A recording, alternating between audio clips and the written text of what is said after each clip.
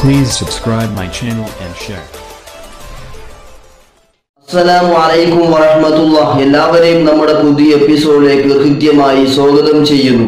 പ്രിയപ്പെട്ടവരെ, നമുക്കറിയാം നമ്മുടെ രാജ്യം കോവിഡ്-19 കൊറോണ വൈറസിന്റെ ഈ സാഹചര്യത്തിൽ വളരെ പ്രയാസമാണ്. അതുകൊണ്ട് തന്നെ നമ്മുടെ മുഖ്യമന്ത്രി പിണറായി വിജയൻ നമ്മളോട് പറഞ്ഞു, നിങ്ങളെ കൊണ്ട് കഴിവിന്റെ പരമാവധി മുഖ്യമന്ത്രിയുടെ ദുരിതാശ്വാസ നിധിയിലേക്ക് നിങ്ങൾ സഹായം ചെയ്യണം. അതുകൊണ്ട് തന്നെ ചില ആളുകളൊക്കെ ഈ വർഷത്തെ റമദാൻ മാസത്തിലെ നമ്മുടെ സകാത്ത് ആ മുഖ്യമന്ത്രിയുടെ നിധിയിലേക്ക് കൊടുക്കാമെന്നും ആ നിലയ്ക്ക് ചില ആളുകളൊക്കെ പ്രചരിപ്പിക്കുന്നുണ്ട്. എന്നാൽ എൻ്റെ കൂട്ടുകാരോട് ഞാൻ ചോദിക്കുന്ന ഒരു ചോദ്യം, നമുക്ക് നമ്മുടെ നിർബന്ധമായ സകാത്ത് മുഖ്യമന്ത്രിയുടെ ദുരിതാശ്വാസ ക്യാമ്പിലേക്ക് ആ നിധിയിലേക്ക് കൊടുക്കാൻ സാധിക്കുമോ ഇല്ലേ, മതം നമ്മെ അതിന് അനുവദിക്കുന്നോ ഇല്ലേ എന്ന ഒരു ചോദ്യത്തിനേക്കുള്ള മറുപടിയാണ് ഇന്ന് ഞാൻ നിങ്ങളോട് സംവദിക്കുന്നത്. അള്ളാഹു അനുഗ്രഹിക്കുമാറാവട്ടെ. അതുകൊണ്ട് കൂട്ടുകാരെ, ഈ വീഡിയോ ഇതിന്റെ അവസാനം വരെ ശ്രദ്ധയോടുകൂടെ നിങ്ങൾ കേട്ടെങ്കിൽ മാത്രമേ പൂർണ്ണമായും ആ കാര്യം നിങ്ങൾക്ക് മനസ്സിലാവുകയുള്ളൂ. ഞാൻ ഇങ്ങനെ പറയാൻ തന്നെ കാരണം, ഒരു ചെറുപ്പക്കാരൻ, അദ്ദേഹത്തെ കുറ്റം പറയാൻ സാധ്യമല്ല, അദ്ദേഹത്തിന്റെ വ്യക്തിപരമായ അഭിപ്രായം ആണ് എന്ന് പറഞ്ഞുകൊണ്ട് ഒരു വീഡിയോ ശ്രദ്ധയിൽപ്പെട്ടു. ഈ വർഷത്തെ എന്റെ റമദാൻ മാസത്തിലെ സകാത്ത് ഞാൻ മുഖ്യമന്ത്രിയുടെ ദുരിതാശ്വാസ നിധിയിലേക്ക് കൊടുക്കുകയാണ്. എന്റെ ഈ പ്രവർത്തനം കണ്ട് ആരെങ്കിലും മാതൃകയായാൽ അത് നല്ല കാര്യമാണല്ലോ എന്ന നിലയ്ക്ക് അദ്ദേഹം പ്രതികരിക്കുന്നത്. ഇവിടെ എന്റെ കൂട്ടുകാർ മനസ്സിലാക്കേണ്ടത്, സകാത്ത് എന്ന് പറയുന്ന ആ പരിപാടി അതൊരിക്കലും റമദാൻ മാസത്തിൽ ചെയ്യേണ്ട കാര്യം അല്ല. റമദാൻ മാസത്തിൽ ഒരു സകാത്തുണ്ട്, അത് ഫിത്ർ സകാത്താണ്. അതേ സമയത്ത് നമ്മുടെ കച്ചവട സകാത്ത്, കൃഷിയുടെ സകാത്ത്, ഇങ്ങനെ തുടങ്ങിയുള്ള സകാത്ത് അതൊന്നും റമദാൻ മാസം പ്രത്യേകമായി കൊടുക്കേണ്ട ഒരു ആരാധനയല്ല. സകാത്ത് എന്ന് പറയുന്നത് വിശുദ്ധ ഇസ്ലാമിലെ പ്രത്യേകമായ ഒരു ഇബാദത്താണ്. ഓരോ ഇബാദത്തിനും അതിന്റെ ഷർത്തുകളും ഫർളുകളുമുണ്ട്. ആ ഷർത്തും ഫർളും പരിഗണിച്ചുകൊണ്ട് അത് ചെയ്തെങ്കിൽ മാത്രമാണ് അത് പരിഗണിക്കപ്പെടുക. അതേ സമയത്ത് അതൊന്നും പരിഗണിക്കാതെ ഷർത്തും ഫർളും നോക്കാതെ എന്തെങ്കിലും ചെയ്തു കാണിച്ചതുകൊണ്ട് അതൊരിക്കലും ആരാധനയായി മാറുകയില്ല. അതുകൊണ്ട് തന്നെ സകാത്ത് എന്ന് പറയുന്നത് വളരെ പ്രധാനപ്പെട്ട, നമ്മൾ മനസ്സിലാക്കേണ്ടതും പഠിക്കേണ്ടതുമായ ഇബാദത്ത് തന്നെയാണ്. ഇസ്ലാമിന്റെ സകാത്ത് വളരെ നിഷ്പക്ഷമായി കൊണ്ട് തന്നെ നമ്മൾ മനസ്സിലാക്കേണ്ടതാണ്. നമ്മുടെ കച്ചവടം അതുപോലെ ആഭരണമായിട്ടല്ലാതെ നമ്മുടെ സ്വത്തായി നമ്മൾ സൂക്ഷിച്ചു വെക്കുന്ന സ്വർണം, വെള്ളി, അതുപോലെ തന്നെ നമ്മുടെ കൃഷികൾ, ഇങ്ങനെ തുടങ്ങി എല്ലാത്തിനേക്കും അതിൻ്റെതായ കണക്ക് എത്തിക്കഴിഞ്ഞാൽ 2.5% സകാത്തായി നമ്മൾ കൊടുക്കേണ്ടതാണ്. ഇതിൽ പ്രത്യേകമായി നമ്മൾ മനസ്സിലാക്കേണ്ടത് കച്ചവടത്തിന്റെ സകാത്താണ്. പല ആളുകളും മനസ്സിലാക്കി വെച്ചത്, റമദാൻ മാസം വരുമ്പോൾ എന്തെങ്കിലുമൊക്കെ ധർമ്മം ചെയ്താൽ നമ്മുടെ സകാത്ത് വീടി എന്നാണ്, റമദാൻ മാസത്തിലാണ് സകാത്ത് കൊടുക്കേണ്ടത് എന്നാണ് മനസ്സിലാക്കി വെച്ചത്. എന്നാൽ കച്ചവടത്തിന്റെ സകാത്ത് റമദാൻ മാസം കൊടുക്കേണ്ട ഒന്നല്ല, മറിച്ച് ഒരു എക്സാമ്പിൾ പറഞ്ഞാൽ, ഞാൻ മുഹറം മാസത്തിലാണ് എന്റെ ബിസിനസ് തുടങ്ങിയത് എങ്കിൽ പിറ്റേ വർഷം മുഹറം മാസം വരുമ്പോ ആ ഒരു വർഷം തികയുന്ന ആ സമയത്ത് എന്റെ കച്ചവട സ്ഥാപനത്തിലെ എല്ലാ ചരക്കും ഞാൻ കണക്കെടുപ്പ് നടത്തി 595 ഗ്രാം വെള്ളി വാങ്ങാൻ ആവശ്യമായ പണം എന്റെ കയ്യിൽ ഉണ്ടെങ്കിൽ അതിന്റെ 2.5% സകാത്ത് ആ വർഷം തികഞ്ഞ സമയത്താണ് ഞാൻ കൊടുക്കേണ്ടത്.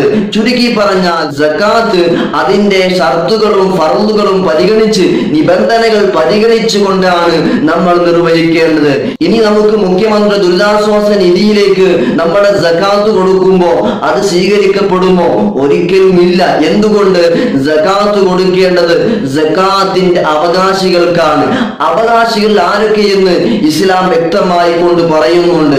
ഫഖീർ, മിസ്കീൻ തുടങ്ങി ആ അവകാശികൾക്ക് നമ്മൾ കൊടുത്തെങ്കിൽ മാത്രമാണ് ആ സകാത്ത് പൂർണ്ണമായി വീടുകയുള്ളൂ.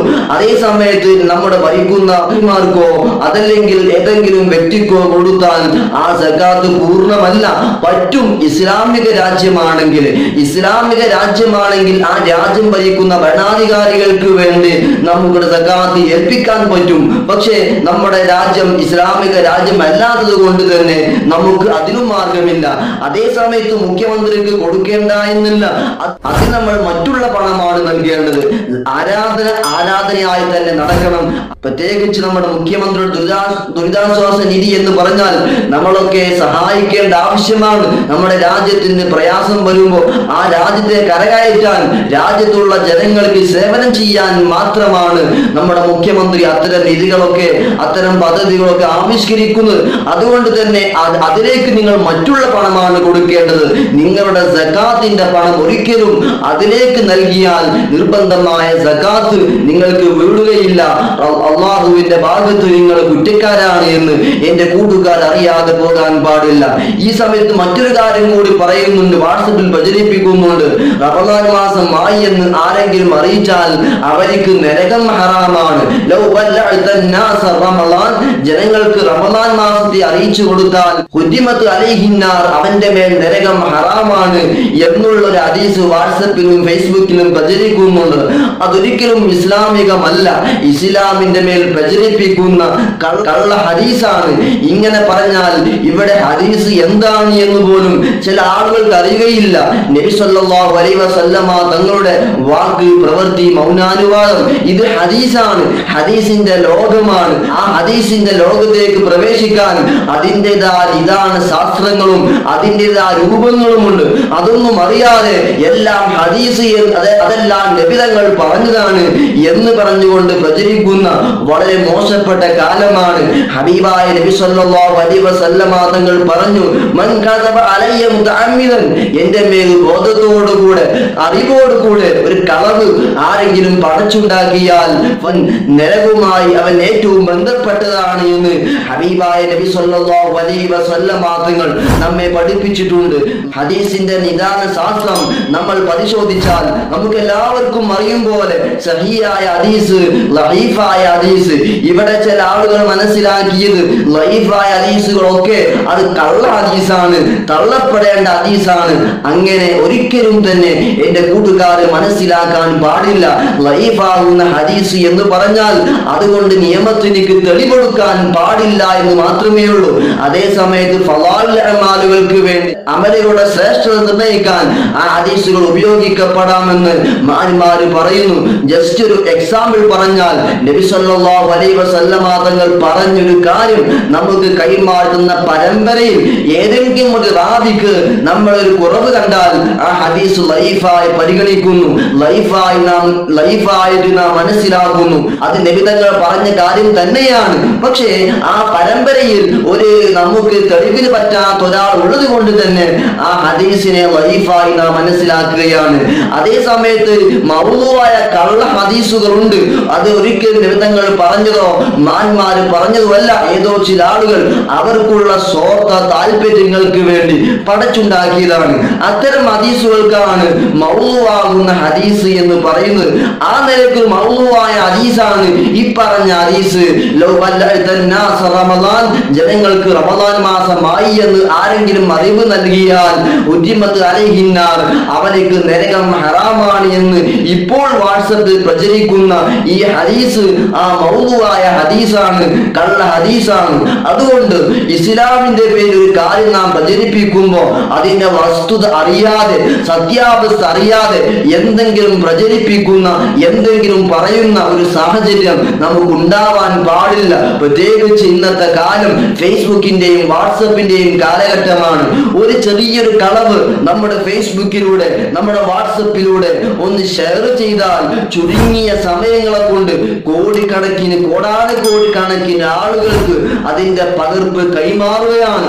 അത്രയും കളവ് ചുരുങ്ങിയ സമയം കൊണ്ട് നമ്മൾ പറഞ്ഞവരെ പോലെയായി കളവ് പറയുക എന്നുള്ളത് ഒരു മുസ്ലിമായ മുസ്ലിമിനിക്ക് യോജിച്ചതല്ല. അൽ മുഅ്മിനു ലാ യക്ദിബ്, മുഅ്മിനായ മനുഷ്യൻ ഒരിക്കലും കളവ് പറയുകയില്ല. അതുകൊണ്ട് നല്ല കാര്യങ്ങൾ പ്രചരിപ്പിച്ചാൽ അത്രയും നന്മ ഒരു ചെറിയ സമയം കൊണ്ട് നമ്മൾ നിർവഹിച്ചവരായി. അതുകൊണ്ട് എന്റെ കൂട്ടുകാരോട് പറയുന്നു, ഫേസ്ബുക്കിന്റെ ഉപയോഗം, വാട്സപ്പിന്റെ ഉപയോഗം എല്ലാം നന്മ മാത്രം പ്രചരിപ്പിച്ചത്. നാം ഷെയർ ചെയ്യുന്ന, പ്രചരിപ്പിക്കുന്ന കാര്യങ്ങളൊക്കെ വസ്തുതയുള്ളതാണ്, അത് ഉള്ളതാണെന്ന് മനസ്സിലാക്കിക്കൊണ്ട് മാത്രം ഷെയർ ചെയ്യുക.